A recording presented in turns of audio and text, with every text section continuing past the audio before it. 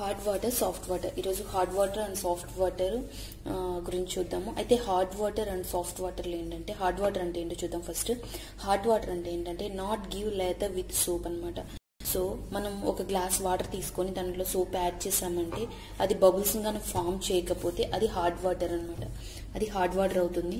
So ఈ hardness ఎందువల్ల వస్తుందంటే, వాటర్ కి హార్డ్నెస్ ఎలా వస్తుందంటే due to the presence of calcium magnesium soluble salts ఉండడం వల్ల, అంటే కాల్షియం మెగ్నీషియం అయాన్స్ ఉండడం వల్ల దీనికి ఏంటంటే హార్డ్నెస్ వస్తుంది. అండ్ సాఫ్ట్ వాటర్ చూద్దాము. సాఫ్ట్ వాటర్ ఏంటంటే గివ్ లేదర్ విత్ సోప్. మనము గ్లాస్ వాటర్ తీసుకొని దానికి సోప్ యాడ్ చేసి షేక్ చేసామంటే బబుల్స్ బాగా ఫామ్ అవుతాయి. సో ఆ బబుల్స్ ఫామ్ అయితే దాన్ని సాఫ్ట్ వాటర్ అంటారు. ఇది ఎందుకంటే అలా ఫామ్ చేస్తుందంటే which free from the soluble salts, అంటే ఇందులో కాల్షియం మెగ్నీషియం అయాన్స్ అనేవి ఉండవు అనమాట. సో ఫ్రీగా ఉంటుంది కాబట్టి ఇది మనకి ఈజీగా బబుల్స్ ని ఫామ్ చేస్తుంది. దీనికి బెస్ట్ ఎగ్జాంపుల్ ఏంటంటే రెయిన్ వాటర్ చెప్పొచ్చు. Rain water is the best example అనమాట సాఫ్ట్ వాటర్ కి. అయాన్ ఎక్స్చేంజ్ మెథడ్, ఆ హార్డ్నెస్ ని రిమూవ్ చేయడానికి, హార్డ్ వాటర్ ని సాఫ్ట్ వాటర్ గా మార్చడానికి ఫస్ట్ ఇంపార్టెంట్ మెథడ్ ఏంటంటే ion exchange method. So ion exchange method లో permanent hardness of the water యొక్క పర్మనెంట్ హార్డ్నెస్ ని రిమూవ్ చేయడానికి అయాన్ ఎక్స్చేంజ్ మెథడ్ ని యూజ్ చేస్తారు. ఈ అయాన్ ఎక్స్చేంజ్ మెథడ్ ని మనం జియోలైట్ ప్రాసెస్ అని కానీ పర్మ్యూటెడ్ ప్రాసెస్ అని అంటారు. Two types ion exchange method ని zeolite process through and పర్మ్యూటెడ్ process through మనము హార్డ్నెస్ ని రిమూవ్ చేస్తాం అనమాట. జియోలైట్ ప్రాసెస్ యొక్క ఫార్ములా, జనరల్ ఫార్ములా ఏంటంటే, ఈ జియోలైట్ ప్రాసెస్, ఈ అయాన్ ఎక్స్చేంజ్ మెథడ్ లో జియోలైట్ యొక్క జనరల్ ఫార్ములా వచ్చి NaAlSiO4 అనమాట. ఇదేంటంటే జనరల్ ఫార్ములా. దీన్ని ఏంటంటే టోటల్ ఫార్ములాని మనం సింపుల్ గా ఎలా చూపించవచ్చు అంటే NaZ కింద, NaZ దీన్ని జియోలైట్ అంటారు. Zeolite NaZ. ఒకసారి మనం ఈ డయాగ్రామ్ లో చూసామంటే ఇదేంటంటే జియోలైట్, ఇది ఏంటంటే జియోలైట్ బెడ్ అని అంటారు. ఇదేంటంటే ఇక్కడ ఏదైతే ఫార్ములా ఉందో, జియోలైట్ ఫార్ములా ఏదైతే ఉందో ఈ NaZ లో Na+Z- కింద ఇక్కడ ఫామ్ అయి ఉంటుంది. Na+Z- అయాన్స్ కింద ఫామ్ అయి ఉంటుంది. సో ఒకసారి హాట్ వాటర్ మనం కానీ సప్లై చేసామంటే హాట్ వాటర్ లో మెయిన్ గా ఏముంటాయంటే Ca2+ calcium are magnesium ions ఉంటాయి అనమాట. ఈ మెగ్నీషియం అయాన్స్ Ca2+ ని కానీ మనం హాట్ వాటర్, ఏదైతే హాట్ వాటర్ ఉందో దాన్ని సప్లై చేసినప్పుడు ఏమవుతుందంటే ఈ Na+ అన్నది, ఈ Na+ అయాన్స్ ఏవైతే ఉన్నాయో ఈ Na+ రిమూవ్ అయ్యి Ca2+ అయాన్స్ రీప్లేస్ చేస్తాయి అనమాట. ఈ ప్లేస్ ని ఈ Ca2+ అయాన్స్ రీప్లేస్ చేస్తాయి. సో ఈ విధంగా టోటల్ అయాన్స్ ఏంటంటే ఇందులో ఉన్నటువంటి ఏవైతే హాట్ వాటర్ లో ఉన్న కాల్షియం మెగ్నీషియం అయాన్స్ ఏవైతే ఉన్నాయో టోటల్ గా రీప్లేస్ అయ్యి ఈ Na+ అయాన్స్ తో ఉన్నటువంటి వాటర్ ని పంప్ చేస్తున్నాను. అంటే ఇది సాఫ్ట్ వాటర్. యాక్చువల్లీ ఇది సాఫ్ట్ వాటర్ అనమాట. ఈ సాఫ్ట్ వాటర్ ని కలెక్ట్ చేసుకోవచ్చు. ఎందుకంటే ఈ వాటర్ లో కాల్షియం మెగ్నీషియం అయాన్స్ లేవు కాబట్టి ఇది సాఫ్ట్ వాటర్. సో ఇలా ఒక ప్రాసెస్ కంప్లీట్ అయ్యాక మళ్ళీ నెక్స్ట్ ప్రాసెస్ ఏంటంటే ఇదే దీనిలోకి NaCl ని కనుక పంపించారంటే ఈ కాల్షియం ప్లస్ అయాన్స్ ఏవైతే ఉన్నాయి, Ca2+ అయాన్స్ అయితే ఏమైతే ఉన్నాయి ఇవి మళ్ళీ రిమూవ్ అయ్యి Na+ అయాన్స్ అటాచ్ అవుతుంది అనమాట. సో ఫస్ట్ ప్రాసెస్ లో ఏంటంటే Na+ రిమూవ్ చేసి calcium ions Ca2+ ions attach అవుతాయి. ఇప్పుడు ఏమవుతుందంటే ఈ Ca2+ అయాన్స్ రిమూవ్ చేసి Na+ అయాన్స్ మళ్ళీ NaZ రీజనరేట్ అవుతుంది అనమాట. సో ఇది కంటిన్యూస్ ప్రాసెస్. ఇదేంటంటే హాట్ వాటర్ ని పంపించినప్పుడు అది హాట్ వాటర్ కాస్త సాఫ్ట్ వాటర్ గా టర్న్ అవుతుంది.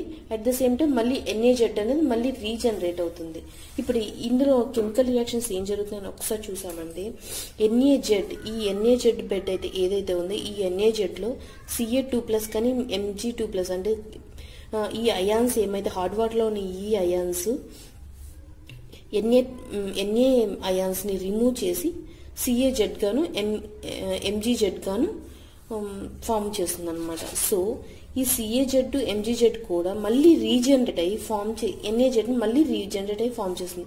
ఈ కెమికల్ రియాక్షన్ ఏంటంటే Ca+2 NaCl మనం మళ్ళీ పంప్ చేస్తాం కదా, అప్పుడు Na ions sodium ions sodium ions attach అయ్యి NaZ కింద ఫామ్ అవుతుంది. ఈ విధంగా NaZ అనేది రీజనరేట్ అవుతుంది. ఈ విధంగా అయాన్ ఎక్స్చేంజ్ చేయడం వల్ల ఏమవుతుంది, ఈ అయాన్స్ ఎక్స్చేంజ్ చేయడం వల్ల టోటల్ హార్డ్నెస్ ని రిమూవ్ చేస్తుంది అనమాట.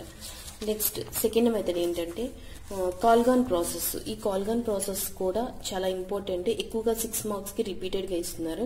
సో calgon ప్రాసెస్ లో ఏంటంటే ఫార్ములా ఏంటంటే సోడియం హెక్సా మెటా పాస్పేట్ అని. దీని నేమ్ ఏంటంటే సోడియం హెక్సా మెటా పాస్పేట్. అంటే చూడండి Na6P6O18. దీన్ని మనం ఎలా గుర్తుపెట్టుకోవచ్చు అంటే మనం ఓన్లీ ఫర్ ఈజీగా రికలెక్ట్ చేసుకోవడానికి ఏంటంటే నాప్ నాపో NaPO నాపో 6,6,18 ఇలా గుర్తుపెట్టుకున్నామంటే మనం ఫార్ములాని ఈజీగా మనం రీకలెక్ట్ చేసుకోవడానికి ఈజీగా హెల్ప్ అవుతుంది. ఓన్లీ మనం గుర్తుపెట్టుకోవడం కోసం మాత్రమే ఇది నాపో NaPO 6,6,18 ఇలా గుర్తుపెట్టుకున్నామంటే మనం ఫార్ములాని ఈజీగా రీకలెక్ట్ చేసుకోవచ్చు. సో ఇది ఏదైతే ఉందో నాపో NaPO 6,6,18 ఏదైతే ఉందో కాల్షియం అయాన్స్ ని Ca2+ అయాన్స్ తోటి రియాక్ట్ అయ్యి ఏమవుతుందంటే ఇక్కడ Na6 టోటల్ 6 ఉన్నాయి, Naలు 6 ఉన్నాయి. ఇక్కడ ఏమవుతుందంటే 2 సపరేట్ అయ్యి ఈ 2 సపరేట్ అయినప్పుడు Na4 వస్తుంది అనమాట. టోటల్ 6 ఉన్నాయి కదా, ఇక్కడ Na2 Na4 ఈ ప్లేస్ లో P6O18 ఈ కాంప్లెక్స్ ని ఫామ్ చేస్తుంది. అదే Mg2+ ఏమవుతుందంటే సేమ్ ప్రాసెస్, బట్ ఇక్కడ ఏంటంటే Mg ఇక్కడేమో Ca.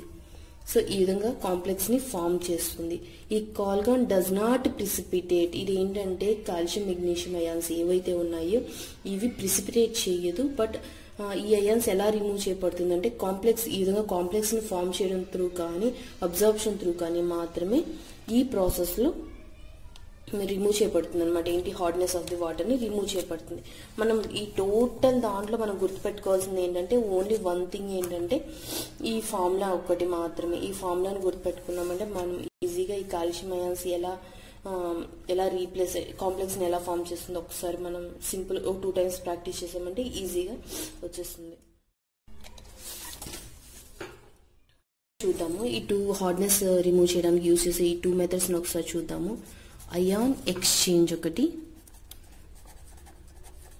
అండ్ కాల్గాన్ మెథడ్ ఒకటి.